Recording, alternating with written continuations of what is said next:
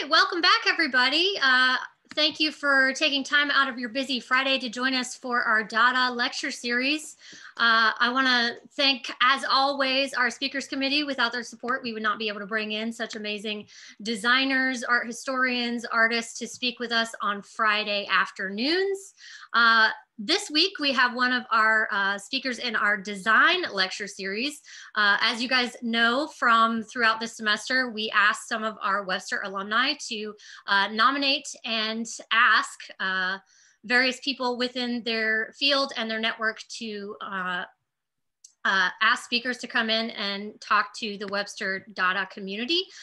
This week's nominating alumni, we have Ashley Webelhuth, who is a BFA alum from 2016. Ashley currently serves as the art director at Nestle Purina, and Ashley will be introducing today's speaker. If you want to take it over, Ashley. Sure, thank you so much. I am super excited to introduce Teresa Sausville to all of you. She is someone who I first met last summer during a virtual interview at Purina during the middle, of this whole pandemic. And I heard nothing but great rave reviews about her prior to that interview. And then once I was hired on, attending the all agency meetings, I really saw how much of a rock that she is for the company. I mean, she is there for support. She's so knowledgeable, and she's really, really positive and encouraging. And a lot of teammates go to her for, any insights that they need. She is such a great, knowledgeable person. So that, along with some of the themes that we had been talking to Noriko with, I felt like she would be the perfect fit for this. So I don't want to steal her thunder or give away what she's talking about just yet, but I will tell you a little bit more about her really quickly and then pitch it over to her. So Teresa has more than 20 years of experience in the marketing and creative fields. She believes in the power of creativity to make authentic connections between people and the brands they choose, and champions that belief in her current role as Executive Creative Director at Nestle Purina. Over the course of her career, she is grateful to have been a part of global companies as well as small startups. In 2003, she left a large company to be a founding member of an independent creative marketing agency, and she helped grow more than 700% in only 5 years. In addition to these pursuits, Teresa acted as an adjunct professor and student advisor at St. Louis University and is currently an active member of the National Charity League. She is a graduate of Missouri State University, where she was named the College of Business Administration's Graduate of the Year. So with that, Teresa, I will pitch it over to you. Well, hello, everyone. And thank you so much for the kind introductions. I had no idea you were going to say all that. That was very kind of you. Thank you. And so let me say how excited I am to be here. I love talking to college students. Ever since I was a college student, I had a dream of being a college professor. And I was able to do that in a small way, like Ashley mentioned, at SLU as an adjunct. And so when I got this invite, I was wholeheartedly saying yes, because I just love the energy of being with you all. And since we are virtual, I have a favor. I have a favor to ask of you. I'm 100% here with you, and I would love to hear from you. So give me some of your energy. I will have some prompts in the chat, but also just use the chat, and let's have a conversation, and you could kind of give me some feedback along the way, and I'll even adjust the presentation as we go to fit what most meets your needs and why you're here today. So let's go ahead and dive right in. One of the first questions I get when I say I work at Purina is, do you have a dog and can you take your dog to work? And the answer is yes and yes. So here is Ziggy, meet Ziggy. There he is on moving day. And just for fun, I also brought this video of some other furry coworkers on campus at Purina.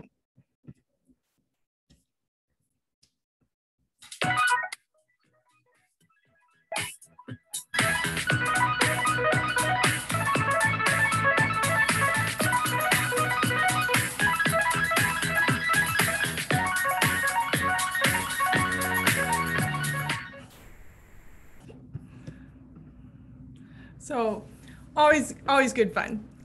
So my goal for today is to share stories from my creative journey, and not just the shiny high points, the failures, the challenges, and the misdirections.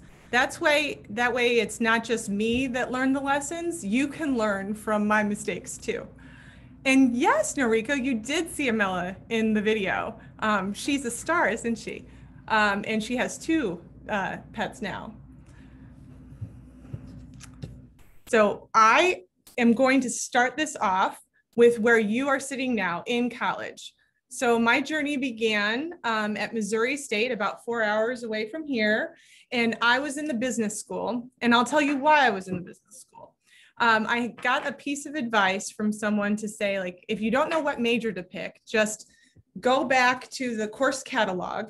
And at the time, I need to set the stage for you. The course catalog was like a phone book. It was all printed out on this really thin paper, and you would just flip through it, and everything would have like serial numbers at the top, and that's how you would select your classes. So I'm flipping through it, and the advice was, see what things you're interested in. And if you can find enough classes in a department that you're interested in, that should probably be where you go. So at the time, as I'm trying to decide my major, I was really interested in 2D and 3D design. I was interested in architecture, writing, and literature, so kind of more creative things. But I thought to myself, I need to be an adult. I've got to really get to that working kind of side. So I'm going to be a business major, because that business majors, they get jobs. So that's what I picked. But now, the joke is on my 19-year-old self, because I ended up in a creative field anyway. So here's your first chance to join in the chat if you haven't already. Thank you guys so much, like Emily, Gregory, Senna, Raven, Noriko, for already participating. I appreciate it. But just tell me in the chat. I'd love to hear about what kind of range of majors you might have. And even if you've changed majors, from what to what did you change to? And I'd love to hear about it. This will add up to something I will be talking about shortly. So I'll give you guys a second.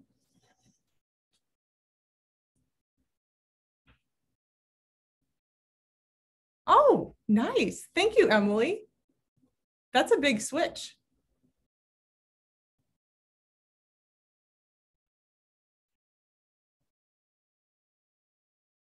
Nice.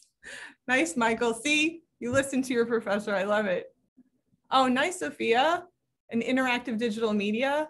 A double major? Oh, nice.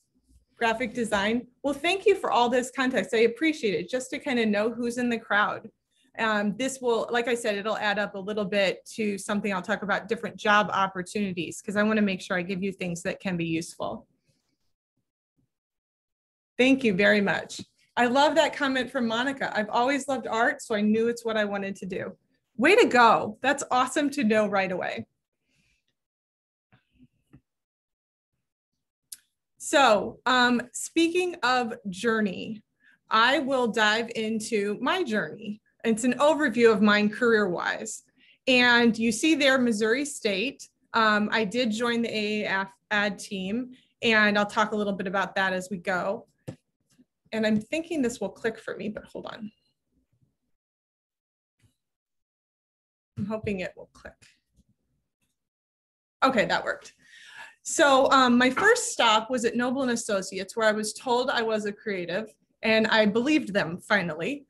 And then I ventured to Zipatoni, which was a smaller agency that got bought by a big agency here in St. Louis. So probably most of you don't know of Zipatoni. It's not in existence anymore. And there I was the lowest person on the totem pole, and I did anything I was told. Next, I left that very big company, and I went way outside to a very small company, a startup, Musylvania. And after about 8 years there, I came home to Purina. Purina was a place that I had always wanted to work, and I had that opportunity to come in-house and work at Checkmark, and that's where I am today.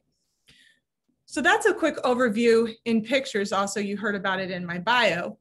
And in talking with Ashley, prepping for today, she said it would be helpful to share my story, but also talk about Checkmark, talk about jobs, and let you guys in to just a little bit about what it's like to be at an in-house agency.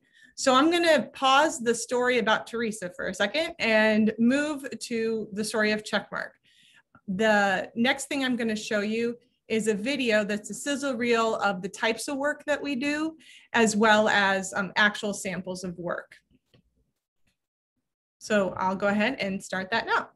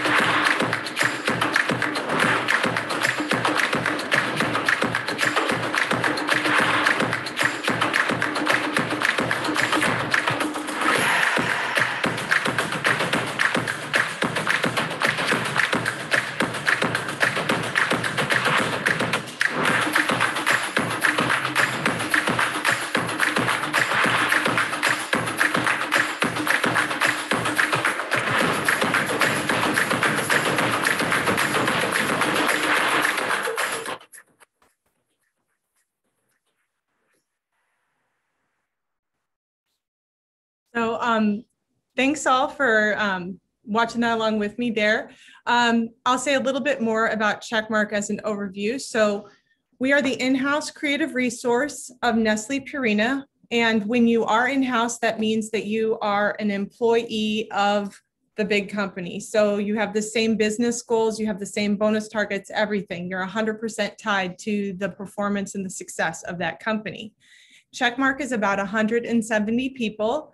We do all the major type of work, as you see there, for all the brands, but we don't do everything for every brand. We work with external agencies, vendor partners, and other teams to make all of this come to life. We carry the heart and the soul of Purina in everything that we do. We're 100% invested in this company. What's just some fun facts for the Webster folk, for all you Webster folks. This was put together by a Webster alum, several of the packages and all of that was done at direction of a Webster alum. And then several designers across the teams are from Webster. So look at that, it's all full circle. Absolutely, I agree. So next, I have another chat for you. And I know I hit you with a couple chats back to back. We'll have a break after this, I promise. But do you know what kind of job you want or what jobs you're interested in so far? Because the next slide I'm going to talk about, web development. Thank you, Sophia. I'm going to talk about how we're organized very loosely, very, very loosely, just to give you some ideas of some job titles that are out there. What's inside of Checkmark is very indicative of what's out there industry-wide. And I can definitely see how some titles are changing, and I'll indicate that. I think it's helpful to know what jobs you can maybe apply for. So that's what I'm here for, trying to help. And so now I'll go ahead. Again, this is not to scale, not to perfection, but just a general illustration of some groups that are inside Checkmark. So the first group we'll talk about is the creative department. So if you're trying to look for a job in a creative department, you'll likely work under a creative director that is under a creative lead. The types of jobs that you might look for would be like art director, designer, writer, production artist. Those, and then, you know, senior writer, senior art director, it kind of progresses up the scale that way. And there at the end of the line there, I have the addition because it's an important distinction to note. There are some positions out there that won't be full-time right away. Maybe you might start out as an intern, or maybe you'll start out as a contractor, and contractors are at all levels. Like we can have senior contractors, associate creative director contractors, and then they would come in and for a 6-month or a year or even 18-month type contract. So those are all opportunities when you're looking for a job. And I see on here, we've got like package design, publication, that type of thing. All of those would be on that, in that area that I just talked about. What I just clicked on was content team. And I noticed that there were even people who were looking at maybe some videos, video content in their major. So content team might be focused on like video, motion graphics, content designer, content writers. Sometimes people put things like social media director, things like that in their title in this category. Now, I did see this come through on quite a few of you about app design, UX, UI design. Now, some of that can be underneath a creative department. And here at Checkmark, we have a bridge between the digital products and the creative department. I just have them as 2 separate circles for simplicity right now. But under UX, UI, typically you're going to have some sort of pod where you'll have a designer, a developer that's deep in the technical skills, and a strategist. So it sounds like a lot of you might be interested over in that type of pod universe. Also, under digital products, maybe you don't make the actual product. Like maybe you don't figure out how Spotify works, but you might have to do a marketing campaign for it and understand the product pretty intensely, and not intensely, intimately. And in that case, you'll be working really closely with the UX UI designers and need to have some of those types of skills. Over here, I don't really see a lot of you going into this direction, at least from your majors, but who knows, right? You could get into the creative universe by thinking through strategy. And we've actually had several creative people work in the industry a long time and then end up here as far as strategy, or even in the actual execution as far as content planning strategy and data analytics. And then on the account side, that is what we know account to be, that traditional relationship back between the creatives and all of the clients and the different partners. So that's a quick overview of some of the jobs that are out there, some of the job titles that are out there. And I'll say if anybody has any questions on this, we can always come back to it and just kind of jot them down. Or if you want to throw them in the chat, I can answer them now. All right, just hold on to them if you want to talk about them later. So we will go back from just talking about Checkmark and the industry as a whole and go back to my journey and the lessons that I learned. And hopefully, again, you'll find something that will be helpful for you here. So the first lesson that I talked about was, you know, you can write this journey as you go. So I started at Missouri State. I was in the College of Business. I thought that that's what I needed to do to get a job. But ultimately, there was this idea of the next decision that I was going to make was either going to solidify that decision in that major, or it was going to kind of slightly change direction. Ultimately, by joining AAF ad team and really turning myself in that direction, it started this trajectory. that through Noble, Zip, and on the way through to where I am today. So here we look at this chart and it looks like nice and pretty, doesn't it? It's like this perfectly straight line and it's really easy. But in reality, this is what it felt like. And I'm going to take you through the ups and downs of this journey, and I'm going to share with you some of what really happened. And maybe it might make you laugh or at least cringe a little bit, but that's all right. We'll go along it together. So my first lesson that I'd like to tell you about, I learned at Noble and Associates. And that lesson is seek feedback. So full transparency, I wasn't that great at seeking feedback at that point in my life. And actually at that point in my life, I had to hear this particular piece of feedback 3 times before it sunk in. And once I finally listened, it really changed the course of my life. So the first time I heard this piece of feedback, I was in college. I joined AAF ad team and they needed to hand out jobs. And my professor said, all right, well, you're going to be a team creative. And I had doubts about if I was actually able to be a creative person. And she told me, well, the job is to come up with ideas and do writing. And I thought to myself, well, if it's that, I can do that. That's easy. But I didn't really think of it as a job. So that was the first time I heard it. And I kind of glossed over it. So the second time, I had an assignment in a management class for extra credit. And the assignment was to take the exercise that we just did, which was operating a factory in different ways, and write a paper about what we learned. And so I decided to write it as a big analogy that running this factory was like learning to snow ski. And it was way out there, but I had fun writing it. And then I turned it in. So the next time we went into class, the professor handed out all the papers and held on to one and said, Teresa, see me after class. And so I was definitely really nervous when I went and saw him. And he goes, I had to tell you, this is the most creative piece of writing I've ever seen. You should not be running a factory. And I thought to myself, okay, haha, funny. Did I get the extra credit? And I moved on. And then it's the third time. I was working at Noble and Associates and I was hired on there as an account person. I was just excited to get a job and be in an agency.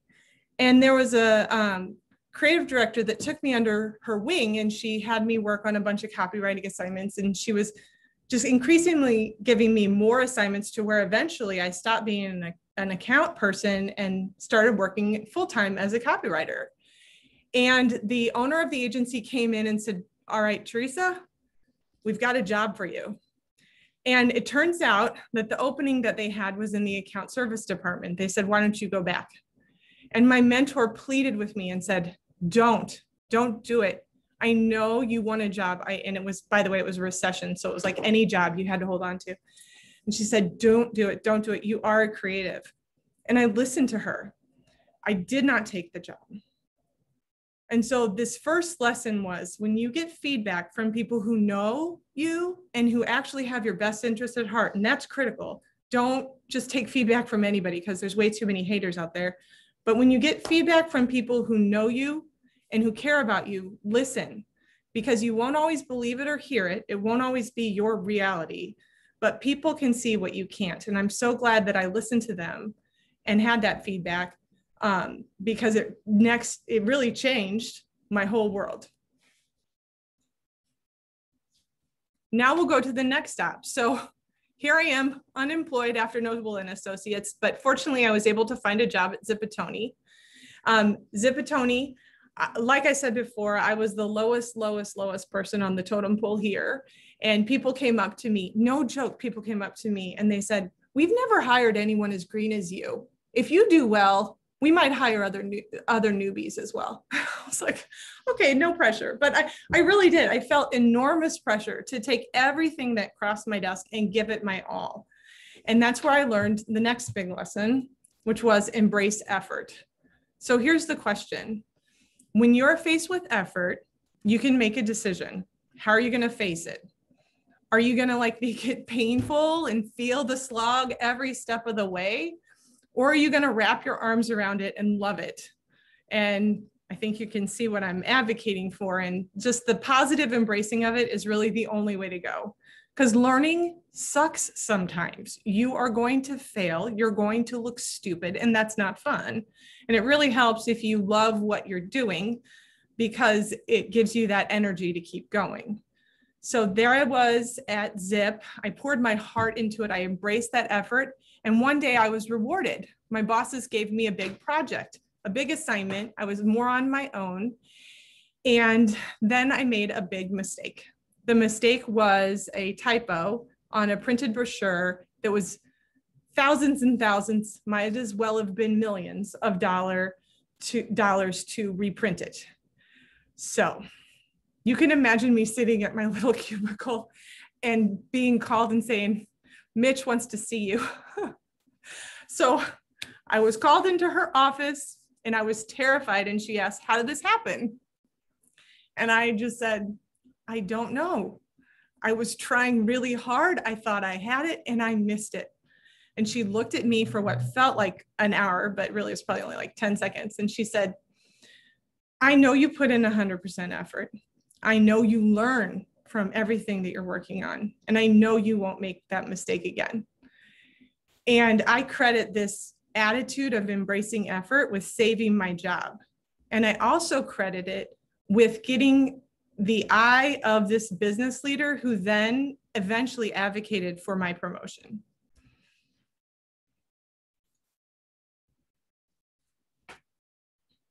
Now, let's travel to Moosylvania, nicknamed Moose. And you'll see the journey on Moosylvania. It's pretty dramatic, isn't it? That's an actual real life representation of what it felt like. Moose was a startup. So I left the comforts of a big company and a steady paycheck, and I jumped over to Moose, which was a small company. We opened our doors and we didn't necessarily have revenue. I signed on for this 6-month contract. If we didn't get enough business to stay afloat, people would have to be let go. And that's the industry we're in. And that does happen. There are risks.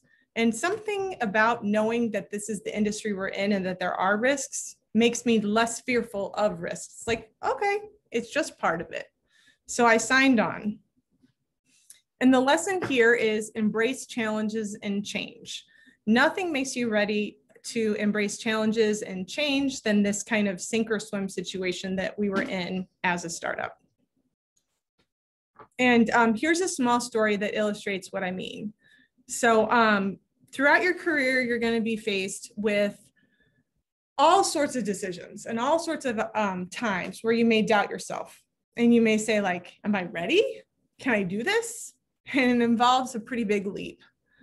So I was faced with my first big challenge pretty soon after we opened, and our client had a big need, and we were the ones that had to pull it off for them. They wanted to enlist bartenders from across the country to be part of an ambassadors program. And it was like building our own influencer army, but before any real influencer tools like Instagram or anything like that. So Moosylvania somehow overnight had to figure out how to be, have to come up with an idea that would get people excited and want to get involved. We had to become experts in bartender training, event execution, mixology culture, event promotion. And it was a lot. And we really had to just jump in and figure it out as we went. And I'll never forget a conversation I had with my dad as this was happening. And, you know, I'm telling him a little bit about work and the new job. And this is what he asked me. He said, wait, don't they have people to do that? And I looked at him and I said, Dad, I'm the people. It's on me. I'm figuring it out. And there was something really that just crystallized the experience for me. Like, yes, I'm the people. I can do this. I just need to figure it out. And that it was that kind of mindset that really helped us continue to grow and to push and to try new things and not be afraid if it was going to be a little different tomorrow than it was today, because that's what you had to do to get to the next level.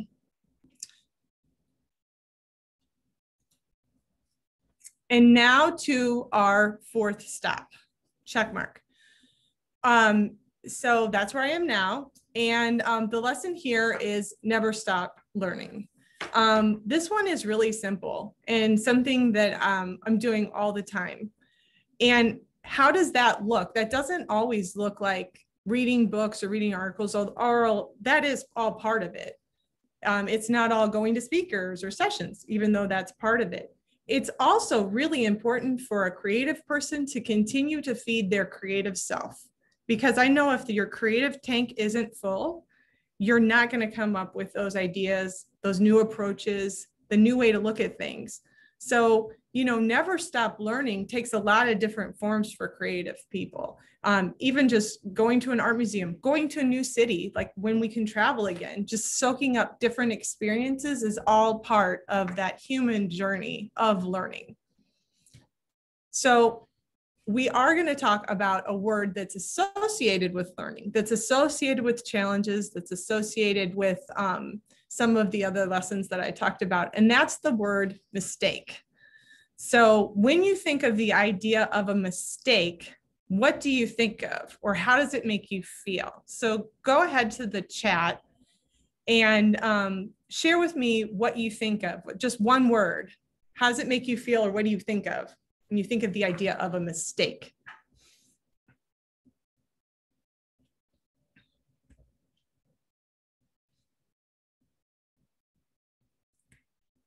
Nice, Gregory. I love it.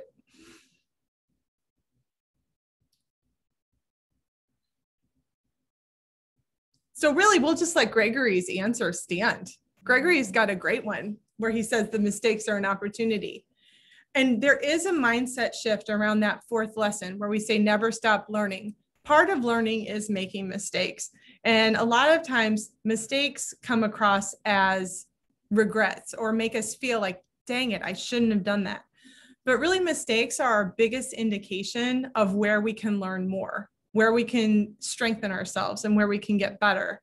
And I love that word opportunity. I should probably change this slide even. Mistakes are opportunities. So now I'd like to take a moment. This is a pretty quick quiz. I'd like to take a moment for you all to do just along with me. We won't share it. You don't need to use the chat, and you don't even need a piece of paper if you don't want. But we're going to go through 5 questions on a quiz to just do an assessment of a mindset.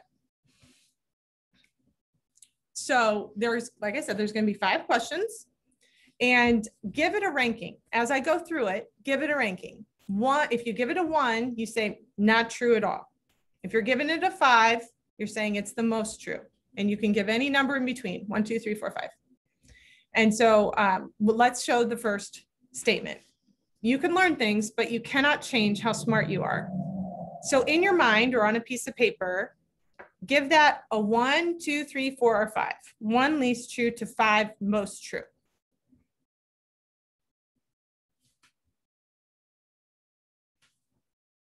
For this next one, 1 to 5. I like work when I can do well without effort. Where are you at in how you look at things now? And how do you think of it? 3, I like doing work that I can do perfectly almost all the time. From 1 to 5, where do you think you stand? 4, when I'm receiving feedback, I'd wish the person kept it to themselves.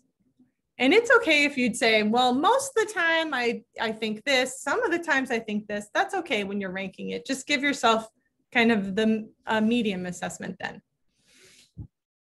And here's the last one. Change is inevitable, but I avoid it if I can. So those are the 5. So, add it up in your head or on a piece of paper or wherever, and you can look. And this whole quiz is really about growth mindset. So if you have lots of low numbers, the more growth mindset behaviors you already have. If you have lots of high numbers, you have an opportunity to put more growth mindset behaviors to work. And I realize I just shouted out a new phrase here, growth mindset. And maybe you've been talking about this in different contexts. Maybe you're a fan of Brene Brown. Maybe you've heard of this type of thing. So in the idea of growth mindset, why what made it part of my talk today was just that at Purina and at Checkmark, we believe very much in a growth mindset. And I took that quiz from materials they have us go through and they have available for us. And it's a very simple idea that's actually pretty profound. When you have a growth mindset, you believe you can grow and improve your skills and intelligence. That's not fixed. Skills and intelligence are not set traits. You love challenges. You think the best way to learn is by working hard. You don't mind making mistakes or looking bad in order to get better. And those are the types of things that can help you. The growth mindset can get you unstuck. So when I went through those 4 different lessons, I did frame them up in terms of probably what's probably the most leading principles of growth mindset, of seek feedback, embracing effort, embracing challenges and change, and never stop learning. So like I said, I told my story about mistakes and misdirections and challenges, and those core principles ended up saving me each time. Now, at the time I didn't know, and I wasn't consciously thinking like, I need to turn on my growth mindset, but life hit me hard enough to where it actually forced me into many of these lessons. Now, I think that they can help anyone, but I especially feel that creatives are well suited and they can really help us in a special way. Because really the truth is, having a growth mindset is hard. It's not always it doesn't always come naturally. But the good news is you can do hard things. And like I started to say, in the creative universe, I think we are specially equipped. I'd like to pause and just celebrate all of us creative brains who are here in the room and who are out in the world, because we are perfectly suited to be in this world that requires adaptability, flexibility, growth. As we're out there looking for jobs and looking to join companies, these are the skills they want. They want adaptability, flexibility, growth. And as creatives, through our craft, we already have a lot of those kind of muscles that we were working. So if we lean into it even a little bit more with this growth mindset, we're going to be that much further ahead. You know, through our craft, we try a design and it fails. Okay, fine. Another idea will come along. We might get stuck. We push until we get to something that works. We love to learn something new. We collaborate with each other. We're intrigued by other work. We naturally have these behaviors in order to be good artists and good creatives.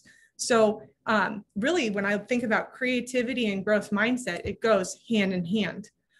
And it absolutely is something that takes courage.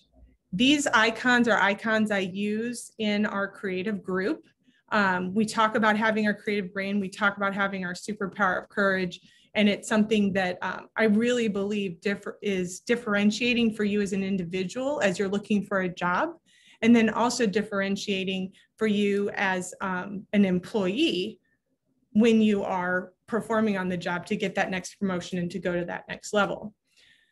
So, man, I just am so glad that I started on this creative journey and stayed on it. I'm glad I get to do what I do. I'm glad to do it with the people that I do it with. And I love to talk about it. I love to talk about this journey and how to keep growing and how to keep getting better. And thank you so much for giving me the opportunity to talk with all of you, like the next generation coming up. I think that's really exciting. This is me on LinkedIn if you want to find me. My picture has kind of like a blue background, and you'll know that's me. And that's where I'll stop it. I'm here to say thank you so much for having me. And then I left this extra time for questions or any other things that you might want me to go back to or talk about that I haven't talked about yet.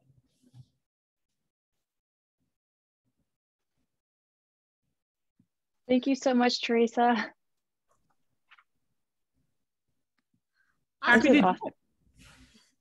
So we got We got a lot of thank yous in the chat. Does anybody have any questions for Teresa while we have her?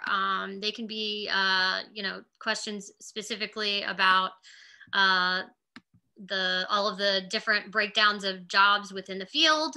They can be, journey specific to sort of how you moved from company to company, perhaps more about some of those downward and or upward squiggle lines of that journey. Yeah, we have Teresa here. We've got an extra almost 20 minutes for questions. So you guys feel free to, turn your mics on, ask those, or you can put them in a chat and I will read them out loud. I'll start out with a question if that's okay. Yeah, absolutely. Teresa, you had talked about your experience at Moose and embracing challenges and change. How would you say that relates to Checkmark, especially over the past year? Oh, a different kind of challenge and change, absolutely, yes. With COVID. Yes. So I would say that challenges in all forms feel pretty dang scary, don't they? And you kind of get into this self-doubt mode. So though I'd say those are definitely in common, where you're like, well, shoot, how am I going to do that? And I love the analogy of looking at a rock wall, of climbing, and you're like, how in the world am I going to get there? And it's one little hold at a time. And you look for those little cracks and you look for those little things to kind of claw your way through. With COVID, one thing that was a different kind of pressure, I think, was being able to clue into other people's emotions. So that's another topic for another day. But in order to be an effective team member, you really have to develop that kind of empathy and emotional intelligence to understand where they're coming from. So I think that was really helpful to lean on that skill. I don't know if I had that kind of developed skill or even leaned on it as much with a startup like Moose, but here at Purina, I felt like we really had to dial up that listening and that empathy and that emotional intelligence to get through that challenge. Thank you for the question. Absolutely. I have a semi-tangential related question. So you're talking about growth mindset, which could be a new term for some people who don't vigilantly follow Brene Brown. So my main question is what are some good ways that you can actually foster a growth mindset if maybe during that quiz you put a lot of high numbers? So how can you kind of retrain your brain to sort of be more accepting of the unknown, willing to take on those challenges? Oh, great question. I think the first one is the one about mistakes, or even maybe it's not even so much a mistake, just like a cringe or an So at that moment, you have a conscious decision how you tell your brain how you're going to take that. It's like, are you going to beat yourself up? Are you going to start a critical loop in your head? Or are you going to say, that happened, what's next? That happened, where am I going to climb onto next? That single decision, I think, is one of the first best practices of a growth mindset. Is how do you frame mistakes or setbacks or just things that are seemingly impossible. The other thing, just in general, growth mindset's a term that's out there for sure. So if you Google growth mindset, you'll find everything from inspirational quotes to practical tips and steps. Or go back and watch this for those 4 pieces of growth mindset that I really like. But those are kind of some next steps too that might help.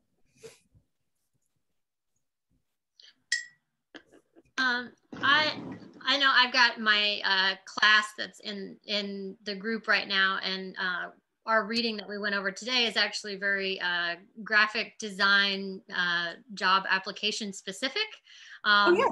So, since we have you, are there any specific do's and don'ts that you would give advice to some of the students that maybe are going to be stepping out of academia for the first time and applying for those initial positions? Any parent pitfalls that maybe we can sidestep for them? I can think of a couple. One is understand what job you're applying for.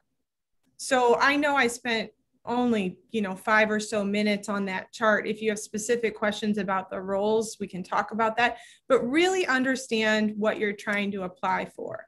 One mistake I see a lot, this was back when I was advising at SLU, was that I'd have somebody come in and they'd say, I want to be a copywriter, strategist, designer. And that's fine. And in some small companies, you'll be able to do that because you'll be able to wear a lot of hats. But if you're going into an organization that has some roles that are more well-defined, understand what the role is and understand how you can fit in and what value you can bring. Another mistake that I see happen is that people don't bring enough thought or almost justification for the decisions that they're making with their book and their design. And I think that most companies really want to understand your thought process as well as your design. So spend some time articulating why you did the things that you did in a non-design way. Understand the design stuff, but also the business stuff. So make sure you understand what you were trying to do. Like, this was important. This is who I'm trying to talk to. Here's how I can measure the success. Those types of terms. People in the real world want to hear not only about the design, they want to hear about the impact as well. Does that make sense? Those are the two big things I would say. Thank you for that. All right, guys, we still got room for some more questions. Ashley, you look like you got something to chime in there. Yeah, I was going to piggyback on your question, just at least for the sake of students, like as they are job hunting, I think there's a lot of talk around events are going to be picking back up in the fall possibly. And of course, agencies are going to have this huge surge of work coming in, and they don't have enough people at the moment to take that on, and they're going to have to probably hire on a lot of contract or freelance workers. Is there anything, Teresa, that given that you oversee all of us who are hired on as contract, is there anything in particular that you're looking for, or any advice that you have for students who would likely be filling those roles versus like a full-time? Sure. And Eva, I saw your question, and then also in the chat, I put a book that I wanted to recommend and I didn't want to forget. So I just threw that in there. You're probably like, what is that? So I'll come back to this in a second. But as far as contractors, there are going to probably be some types of positions that are going to open up because things are going to be unpredictable, like you said. And really, I think that when you get the position, were you asking more once you're in the position or how to get it? You could do both if you have so I'll start with once you got it. Once you got it, do anything. Just be helpful. That's the #1 thing. And I'm not saying make yourself a slave and work all weekend or anything like that, but just do anything. And that's good whether you're full-time or contractor. But just having that positive attitude and ready to take things on and try things and be there for the team, that goes a very long way. And if you mess up, which you inevitably will, like I did with my first big assignment, they saw you gave your effort, so they'll keep you on. And then regarding how to get that job, it kind of goes along with any other trying to get that job. Understand what they need, what role they are, and have a good book and be able to talk through your work. That helps a lot. You might, in contractor positions, have to sell yourself to a recruiter. And in that case, there's this book that I put in called 60 Seconds and You're Hired. You don't need to read the whole book, but I recommend this book highly because it gets you in a practice of being able to sell yourself and your skills in a short way. And it doesn't have to be 60, maybe it's 50, whatever. But there's a lot of valuable tips. It's a self-evaluation and it gets your story down. So I recommend that as you're going into the interview world. And as far as how do you get yourself back up again when you have self-doubt, I think you have to celebrate every little success on that wall, man. You know, like, and even now, we were doing a rollout of a new technology here. Like, this is true, happening today.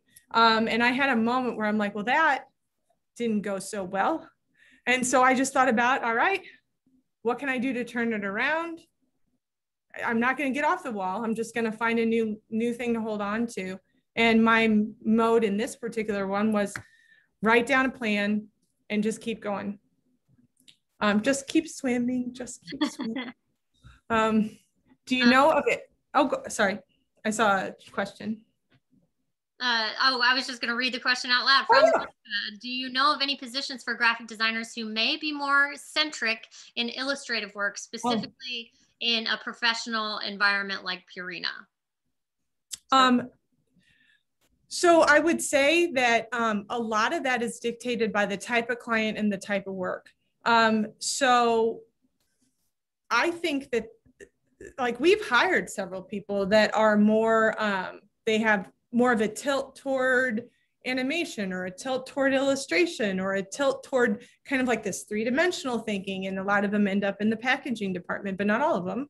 And so there are sometimes opportunities where that extra skill gives you a bit of a boost for something that might be more of a traditional all-encompassing type role.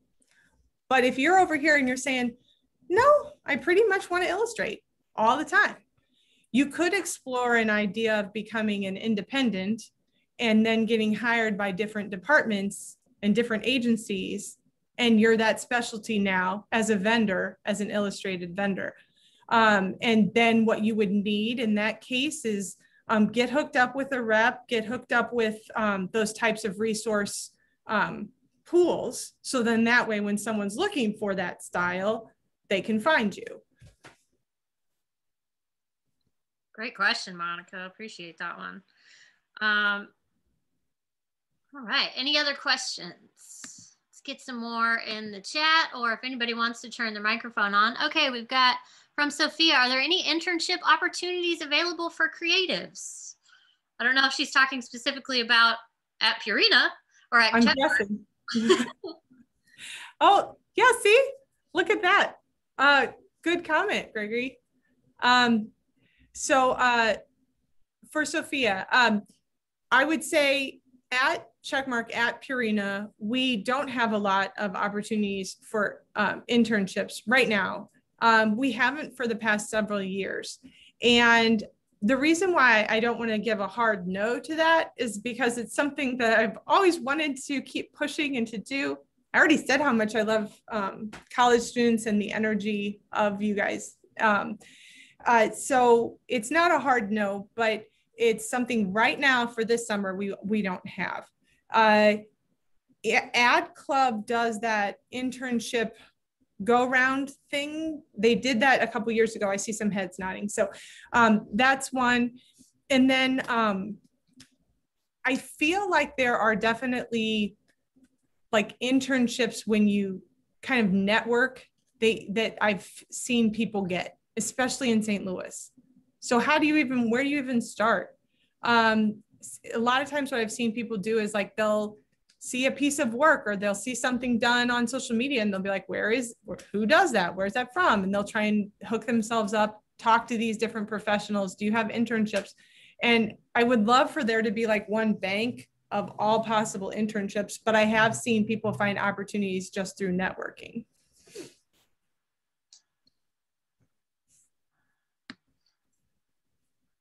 All right, any other questions? Any specific questions about the breakdown of different types of jobs? I know we had a lot of people engaging with that prompt that you gave everyone, sort of talking about the different types of creative. Absolutely. Anyone want any more information on that while we have Teresa with us? Yeah, there's a small group that shadowed this morning. So if anybody from that group has questions, feel free to shout.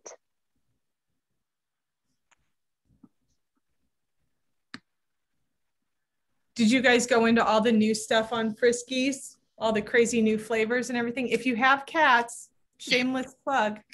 There's a lot of fun new kind of flavors on Friskies and Fancy Feast.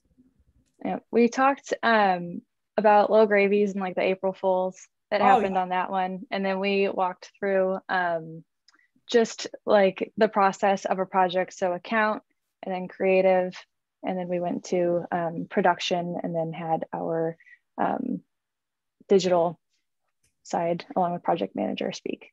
So nice. It was really helpful for them to see that whole process. But yeah, April Fools was something where, given that brand of Friskies, it lends itself really well to it, but also speaking about the trust that you have with the team and developing that relationship with the client, it really allows you to do these one-off kind of fun projects that might not be in, you know, the whole scope of things or something that's usually done, but it's fun to be able to do things like that. Oh yeah, turned out great. Thanks. All right.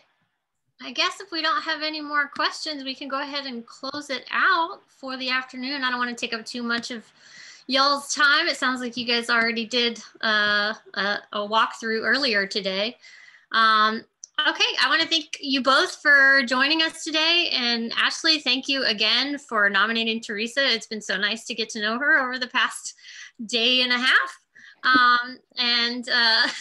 As always, thank you all for giving us time on your busy Fridays. And Teresa, Ashley, everyone, I'll let you go. And then anyone who is in my lecture class, we will be logging back on to our separate group in about 10 minutes.